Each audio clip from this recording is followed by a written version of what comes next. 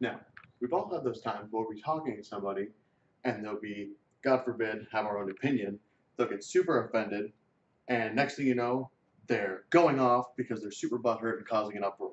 Well, worry no more, because by the end of my speech, you'll not only be able to keep yourself cool, but you won't be overly sensitive to other people's opinions and beliefs. I'm going to help you by giving you some information and step-by-step instructions.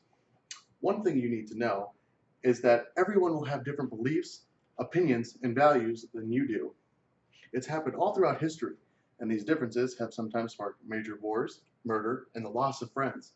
But how, you ask? Is it true?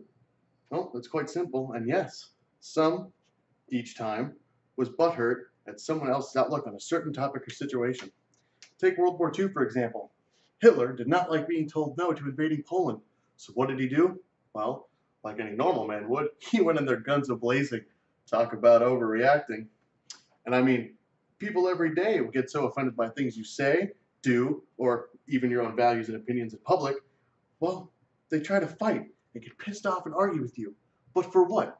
What good does it do them? Well, I'm here to tell you, because you may be asking yourself, how does me, a mere mortal, go about finding inner peace, inner sanctity, and making sure that I no longer become a bitch every time I hear somebody say something that shouldn't really offend me, but does anyway? Well, look no further. Follow these steps, accessed by lifehack.org on April 20th, 2015, and you too can do just what I do. Step 1. Don't be offended by things you can't change. That's right. You see, you have no control over it. There's no problem getting offended because there's no reason to be upset or worried over something that is beyond your power and that you cannot change. Step 2. Stop looking for reasons to be offended.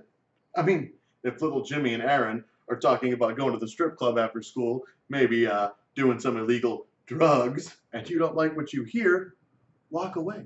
There's no reason to be part of it, especially not if you're going to be offended and, start a fight or, God forbid, actually lose the fight, whoever does that. So walk away.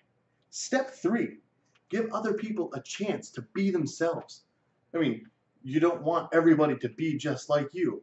And everybody is going to have their own values, opinions, and beliefs. They're going to have their own way of life and their own way of thinking. So it's hard to get offended if you realize that people will not be like you. And that obviously most people don't care about what you have to say, regardless of whether or not you're going to say it. And now, for the bonus round, let it go.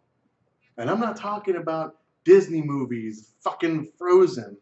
No, I mean, when you hear something that offends you, and you're not part of the conversation, you're not part of any of it, you hear it in passing, let it go. If a classmate says something totally asinine, smile, and just tune that motherfucker out. Because there's no point in getting offended and letting one idiot or multiple idiots ruin your mood.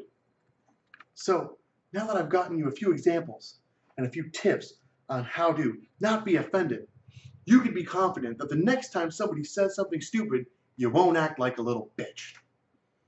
So, if they don't believe in God, the Jews, Jesus, or American freedom, remember, they don't care what you believe in. So try not to take it to heart. And remember, have a good fucking day.